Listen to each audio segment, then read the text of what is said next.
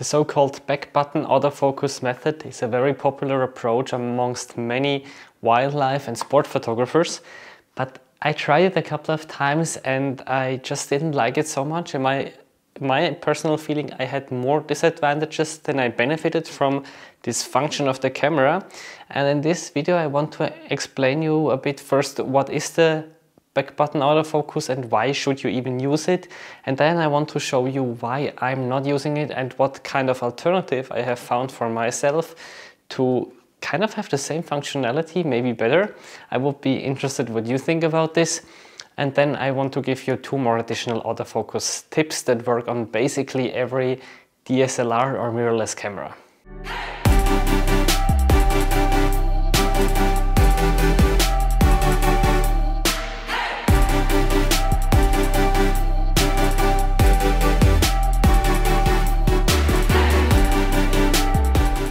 So straight out of the box, the camera is configured in a way that the shutter button also activates the autofocus. Meaning if I see a bird, I take my camera and I half press the shutter button, it's acquiring the focus. If I have it on the one shot or AFS, this would just mean that it's acquiring the focus once, afterwards I can move and do whatever and the focus stays locked. If I have it on continuous autofocus, so AFC or AI servo, it means that the camera is constantly updating the autofocus if the animal moves or if I move my camera. And this is also usually how we want to have it. But there are some occasions that we want to interfere with the autofocus and stop it. One example is if you can see that the camera is just not managing to get the focus. It's hunting and hunting, or it doesn't have the camera has no confirmation of the focus, even though we think it's in focus. So here it would be nice to just stop the autofocus, but that's not possible with this setup. And the second point is true for DSLRs, where you only have the autofocus points a bit in the middle of the frame and never in the corners. And depending on how the composition of the image should be, we might want to have our subject a bit more in the corner. And then there is also the only workaround basically to take another autofocus point, acquire the focus, and then you need to switch to AFS and then go back to the middle, recompose and take the shot. And well, this obviously only works if the animal is not moving too fast. But if this is the situation, then this change from AFC to AFS just takes too long. And this is where the back button autofocus comes in place. So basically with the shutter, you do just that. You maybe start the exposure metering and you take pictures.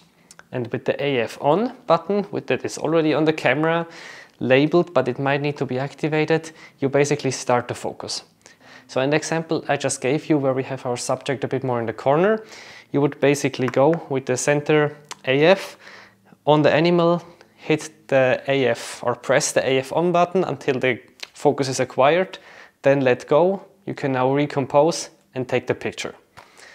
Again, only works if the animal is not moving, but it's a really quick change. And the same if we feel like the focus is hunting or gives no confirmation of a lock, even though we see through the viewfinder that the image is sharp, you can just let go of the AF on button and take the picture. This sounds pretty convenient, so why am I not using it? First of all, especially now with mirrorless cameras, I don't find myself often in situations where I actually need to stop the autofocus. But even with DSLRs, where it was more often the case, I always found this workflow a bit annoying because I like to move my autofocus point around a lot with the joystick. And if all the time that I want to take to focus, I need to press this button, this means my thumb is away from the joystick. Now I need to move the joystick, change it and go back to focus. And I just prefer my traditional setup where I have the autofocus on the shutter button, and then I can move the autofocus point around with the joystick basically at the same time.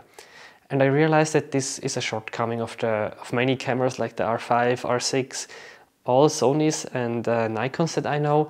When I use the R3 a bit, I really like back button autofocusing more, because there you had this smart controller that was like a combination of the AF on button and, well, it's not really a joystick, it's like a touch pad, but it's a combination of a button to acquire focus and to move the autofocus point around. So there it was somehow better for me. But what should you do if you encounter one of these situations where you need to stop the autofocus? Well, with my DSLRs, I was doing just that. I was reprogramming the AF on button to an AF off button. So basically, my camera is focusing as long as I press the shutter, and as soon as I press the AF on button here, the camera is stopping to focus, and then I'm basically in AFS, or one shot for Canon. So it's kind of a reverse back button autofocus, if this makes sense. So as you can see, I clearly like the concept of having separated buttons for the autofocus and the shutter. But if in like 99.9% of the cases I want to use them in combination, for me it's just more convenient to have them coupled and can decouple them with the press of one button. But here I would really strongly encourage you to just give back button autofocusing a try, and try it for more than a couple of hours, try it for a week or something. And if it's nothing for you, then maybe you could think about the method that I showed you now. So at the beginning of the video I promised you 2 more autofocus tips, and one of them has to do with the button configuration of the camera. And that's basically, you have a lot of buttons here, so make use of them, not necessarily only as an AF off or AF on if you stick with the back button autofocus, but I have one of them designated to switch from the spot AF to tracking, the animal eye tracking that takes place over the whole frame. And this is for me just a super quick switch if I want to switch between the spot AF, which is more precise, but you need to move the autofocus point around with your joystick or another button. And again, on the other side, the tracking over the whole field, which is super great for fast moving action, but sometimes a bit less reliable. And the second thing is something I do in all my beginners classes that I teach, and that is basically set the joystick in a way that you can always move your autofocus point directly with it. Because the way it's set with most cameras, you first need to go to press one button, this on the top right here for Canon, for Nikon and Sony it might be another one, and then you can move the autofocus around with a joystick. I find this always a bit annoying, and I prefer to have my camera set up in a way that I can, without pressing any other buttons, first directly move the autofocus field with the joystick. This is just much quicker. And now if you think, but what if you move it on accident? Well, the good thing is it moves back very quickly in the center with just pressing the joystick once in the middle. And second, it actually gets deactivated after a while. I think the standard for cameras, Canon cameras, might be 12 seconds, but you can even change this in the menu. But it's also only the same time as you have like the exposure metering and all this thing on. And after a few seconds it will turn off, and then you cannot change it again. But as soon as you half press the shutter button or any other button on the camera, you can start moving the autofocus points directly with the joystick. I'm quite curious, what do you think about the back button autofocus? Do you love it? Do you hate it? Or did you not try it yet? Let me know in the comments, and I really hope you found this video helpful.